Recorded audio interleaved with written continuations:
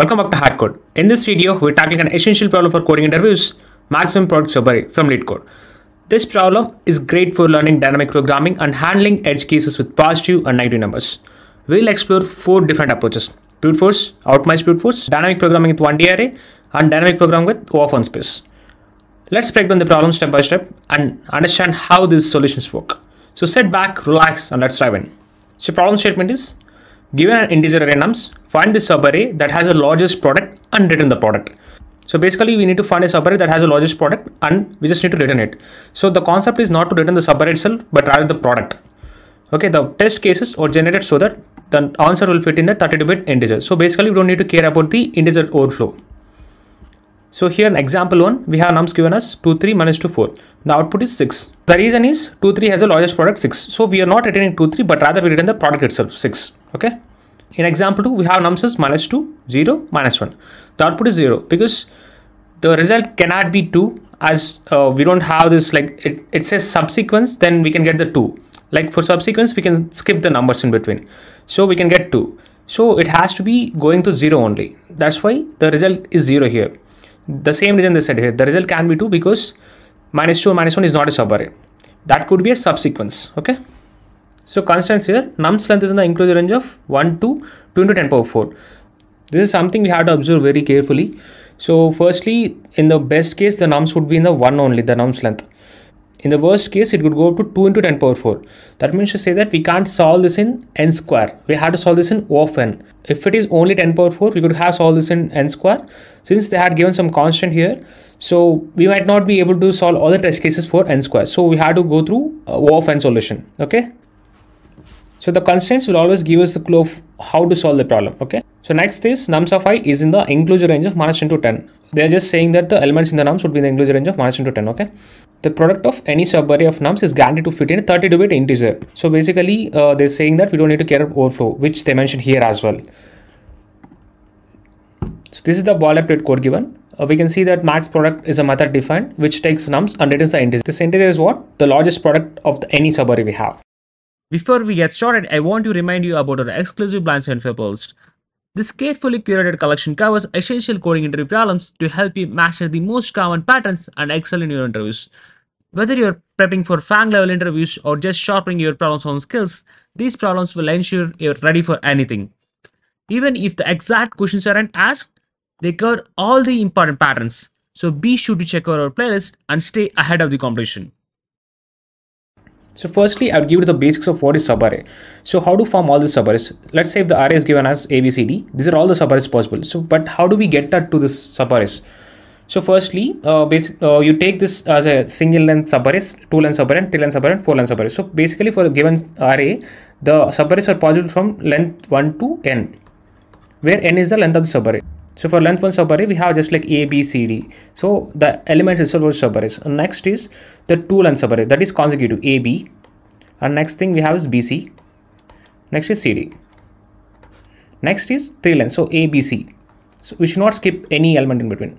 So next is B, C, D. So next for 4 length, we have A, B, C, D. So basically an array can be subarray of itself. Okay. So this is how we form the subarrays, and these are all the possible combinations of subarrays given here as well, but in the different order. So that is what like we just took from starting from A. So starting from A, this is the 1 length possible, this is 2 length, this is 3 length, this is 4 length subarray. Same for B. This is like for B, we have only till 3 lengths possible because like we can't get like 4 length as like we don't have another element.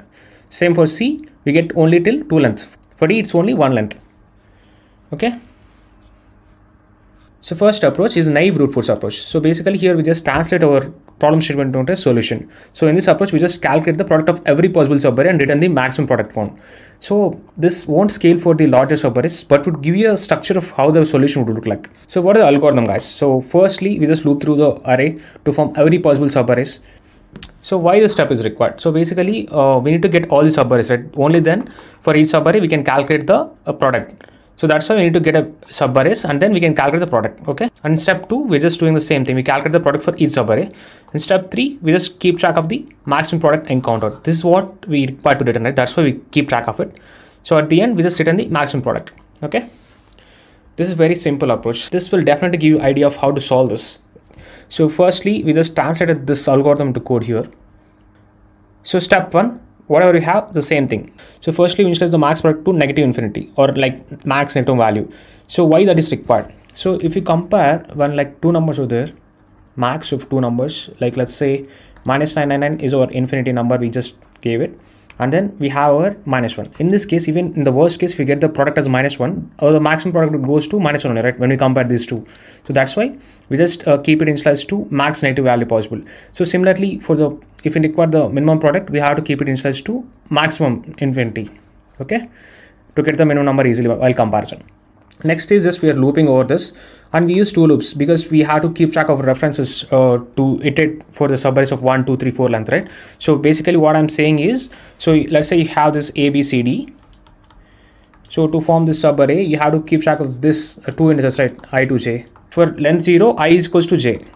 That's why we have starting from inner loop. That's why we have inner loop starting from J.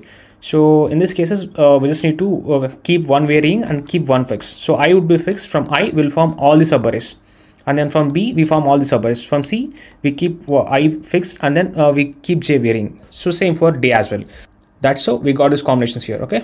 So it's just the code implementation of what we discussed. So we are doing I in the range of 0 to length of nums, basically. So here the index would be formed till n-1, where n is the length of the array, okay? This is the index range from 0 to n-1. So similarly in the J also, like it's from I to n-1, okay? And then here we have to calculate the product for each subarray, right? So for that, we initialize the product is equals to 1.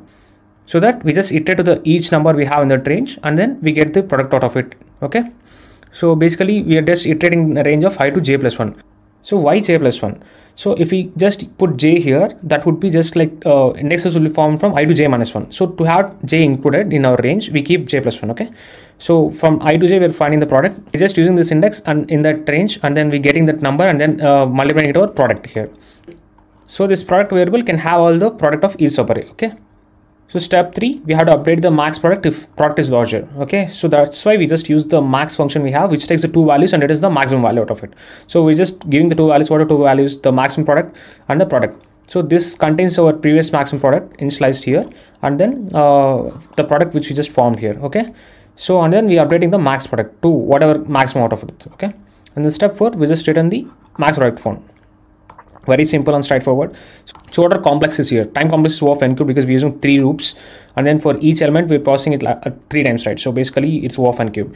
Space complex is O of 1 because we don't use any extra data structures. We just use some variables here. That's all. Here, let me try running this. So this is accepted for the small arrays. So when we submit this, it would give us TLE. Let's see that. So yeah, here it gave us TLE, which is time not exceeded, okay? Basically the array length is more, so the solution won't be scalable further since it's O of n cube, and so we need to optimize this further. So approach 2, this is just an optimized brute force. We can do this only in O of n square. So how can we do that? Basically the approach is same here, but we can optimize the brute force approach by keeping track of the product as we move on to the subarrays, avoiding the repeating calculation of subarrays from scratch. So that means to say that, very simple guys. So here 1, 2, 3, 4 is the array we have. So let's say for length 2, how can we calculate the product? So we keep product is equals to this product variable. So we can calculate from length 1, right? This is length 1 subarray, and for length 2 subarray, how can we calculate? It's like 2 into 1, okay?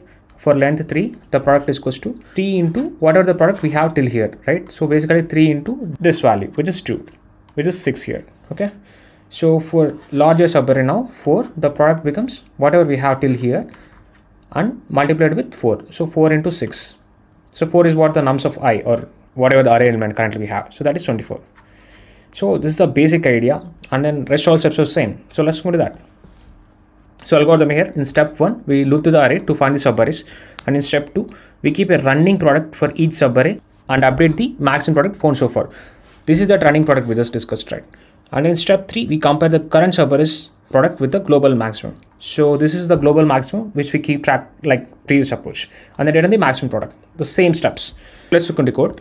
So firstly here we initialize the max product, this same as previous approach. Next thing, we just return the nums here. So here this is the difference. So we're just using the running product for each subarray, okay? So here we insert the product is equals to 1, and then we're just looping from I to length of nums. So here this till this step it is same. Okay, so but here instead of having another for loop, we're just doing a running product by keeping this product instance to 1, and then for each nums of j we just multiplying it with the product, so that we get the running product. So previously we did using this another for loop, which is not required. So here we can just keep track of this product using the same variable, and basically you saw the approach. It is same thing here. Okay, so on the step 3, it's like same step as before. We just update the maximum product if the product is larger. Here also we have this step, right? So here in the inner for loop we are doing this one, max product is equal to max of max product and product. Same step here.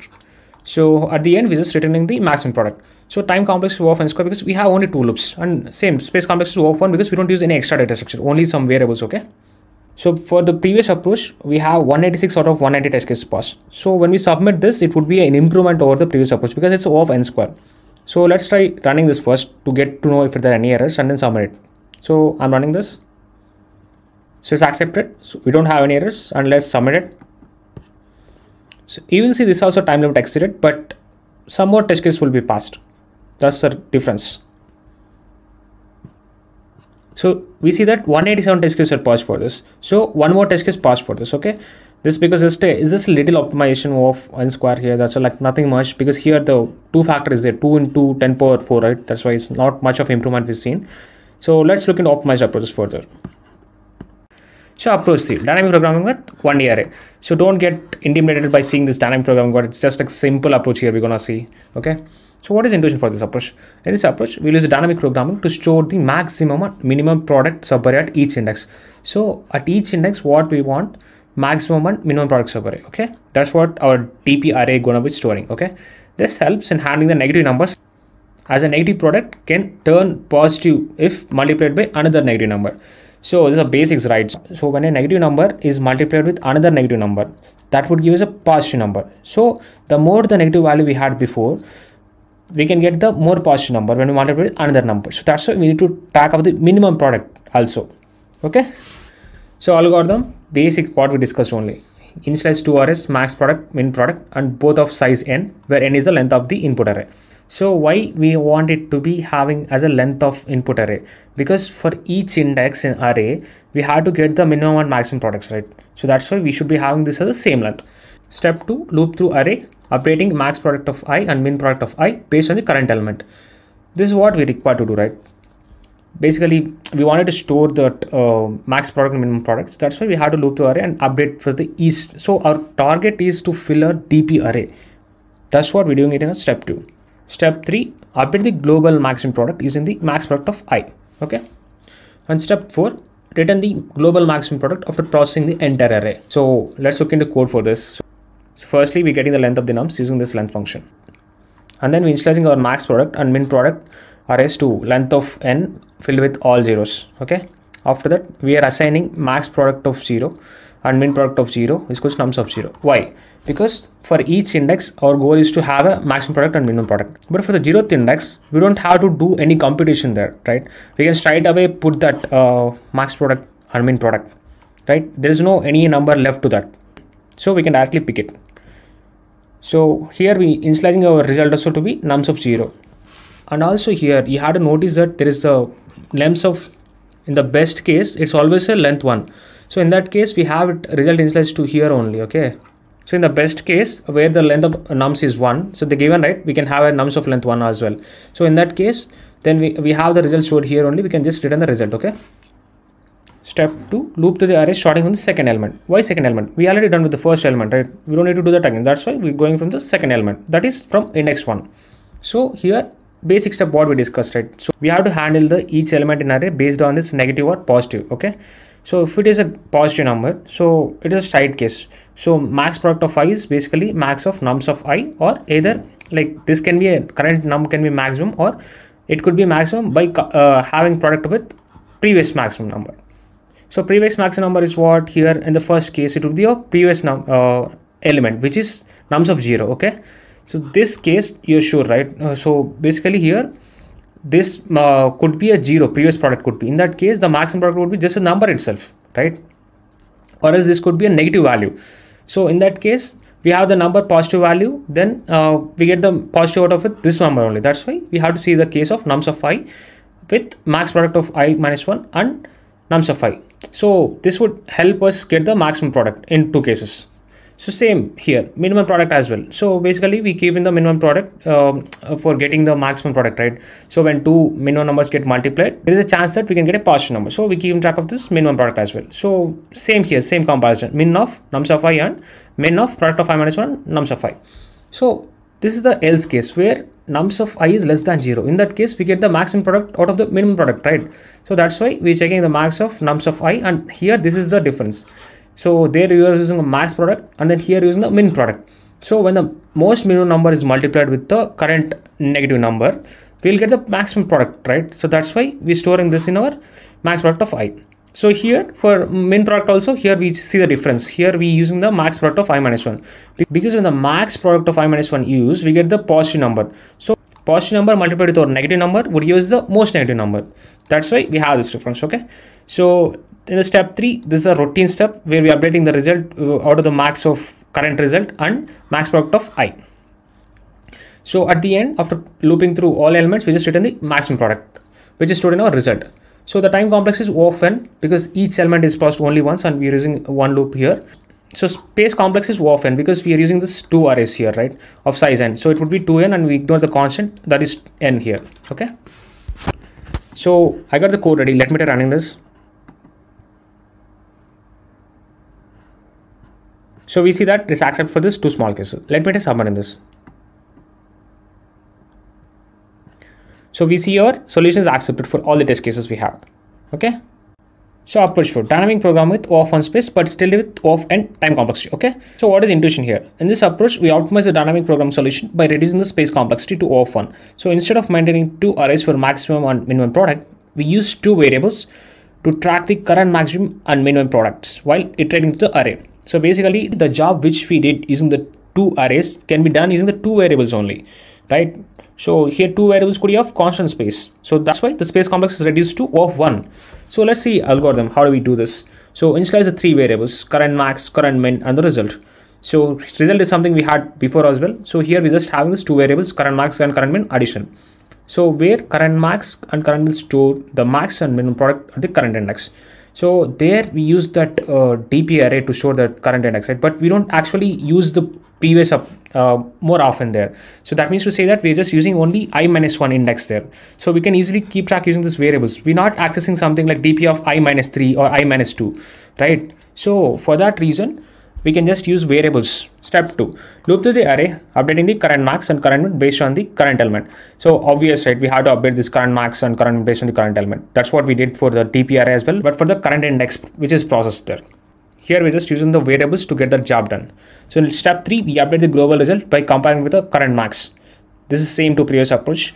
In step 4, we return the result after processing the entire array. So this is obvious step required, right? So let's look into code. So here we just translated the steps into code. So firstly, we just initialize the variables. So we're using the tuple unpacking approach here. So here also we initialize our 0th element of the max product and min product DPs to nums of 0, right? Same thing we're doing here. Current max and current min are initialized to nums of 0, okay? And then we are initializing our result to nums of 0. This is same as previous approach. In step 2, we loop to the array starting from the second element. This is same as previous approach. Okay, we know why we're doing this. And step 3, if the current number is negative, we swap the max and min. Because here also we did the same thing but in different way. Okay, here we did not actually swap it, but we are considering different arrays here.